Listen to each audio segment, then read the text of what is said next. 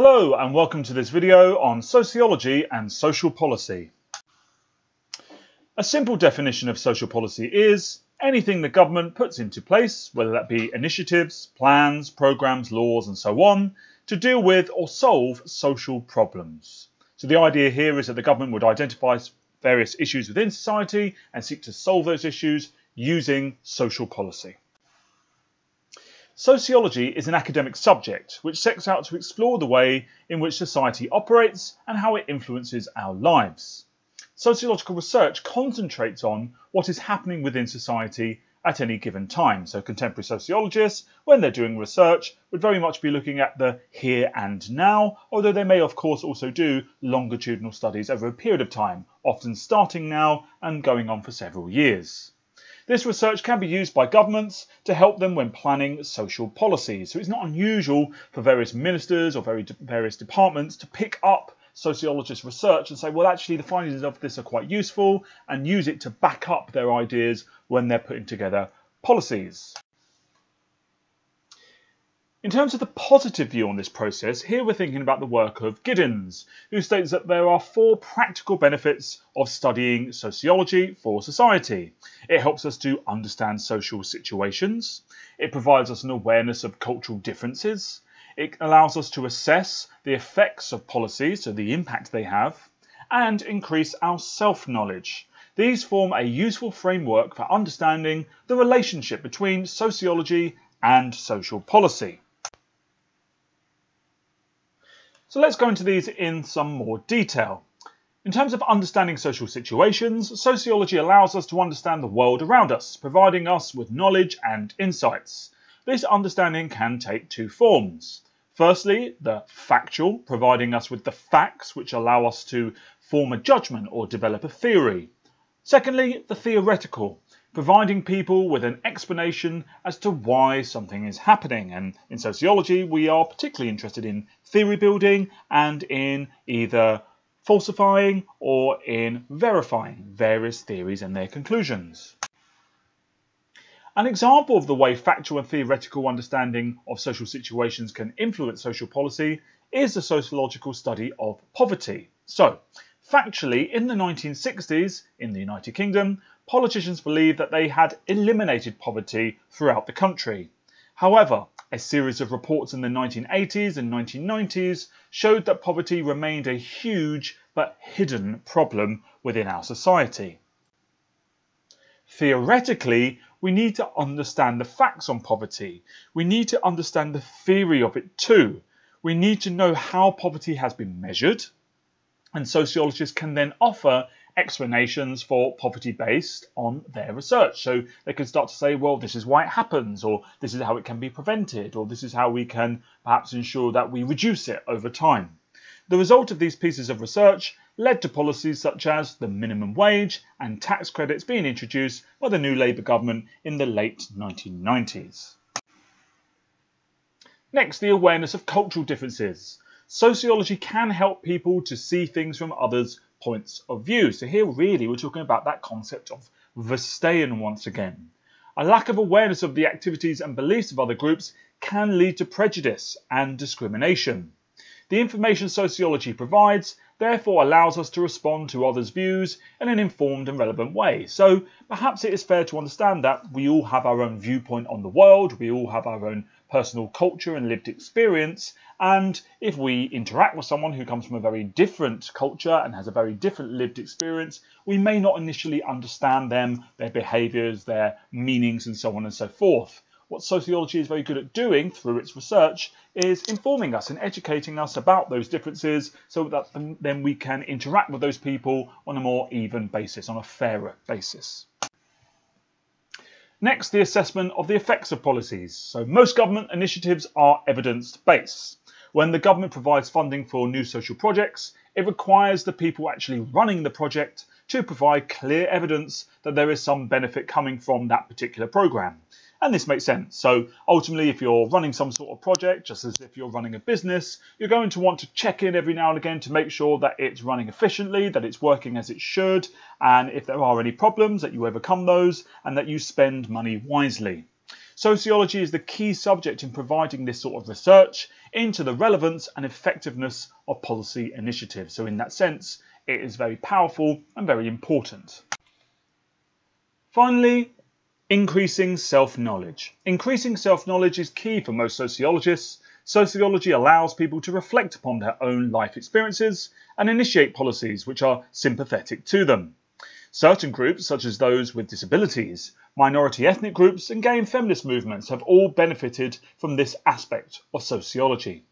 Groups are then able to use sociological research to empower them and to empower their arguments and empower their debate with, say, the government or with policymakers for the need for change to occur. So in that sense, it's a very useful tool to have in your arsenal if you're trying to bring about positive change within society. In response to the positive view of Giddens, we have the critical view. This would argue that the relationship between social policy and sociology should be criticised and should be understood in a more critical light, that we should perhaps not simply take it at face value, that we need to delve beneath the surface and find out really what's going on.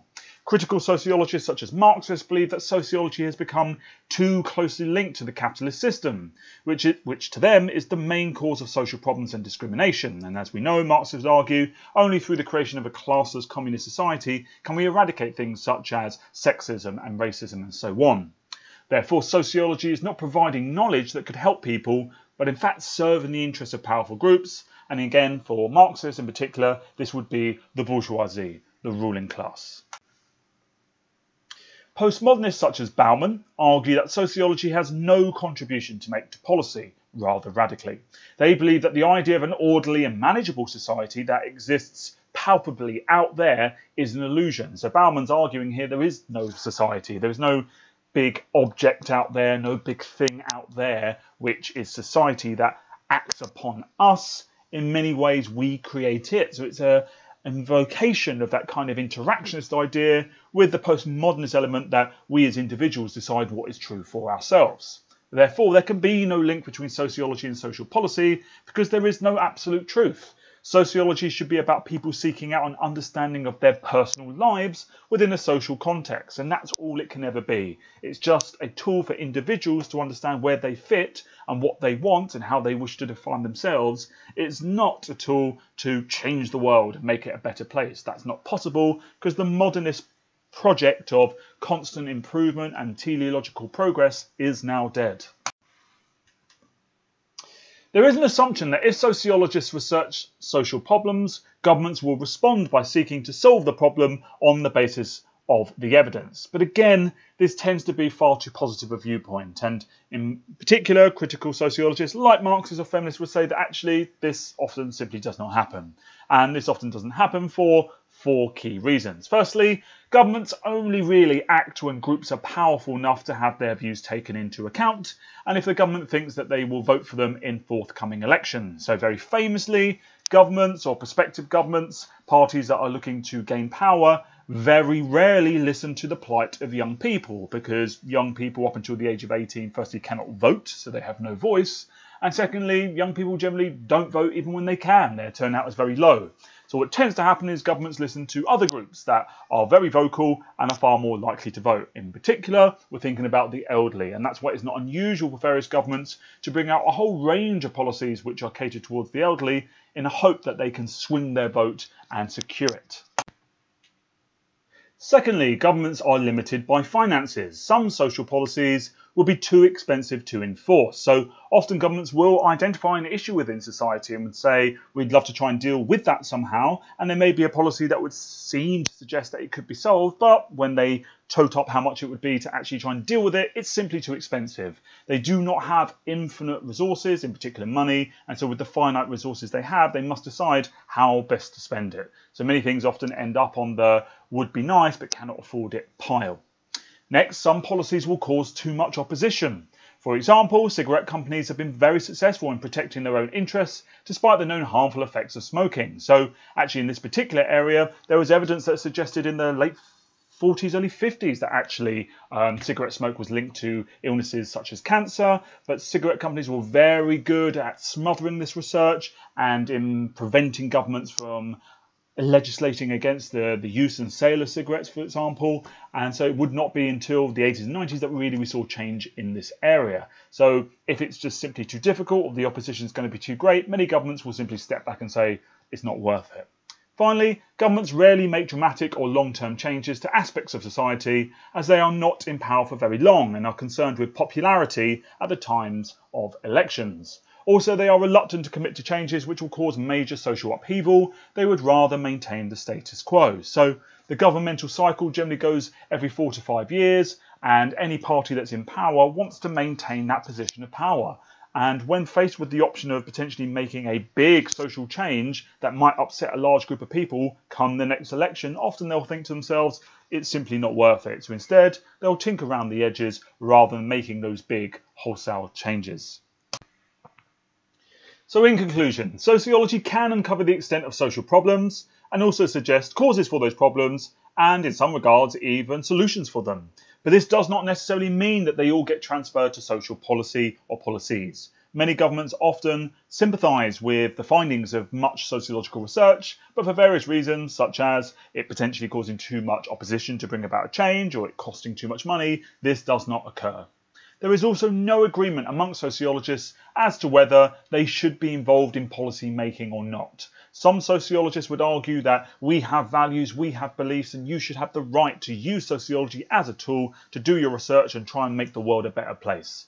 Others would say it's not our job, it's not our role, step back, look at things objectively, or even you probably can't change the world, you can't change society, all sociology is a way of looking at the world that might be useful for you, the individual. That does not necessarily mean that you have the right to try and change it for everyone else. That's it. Thank you very much.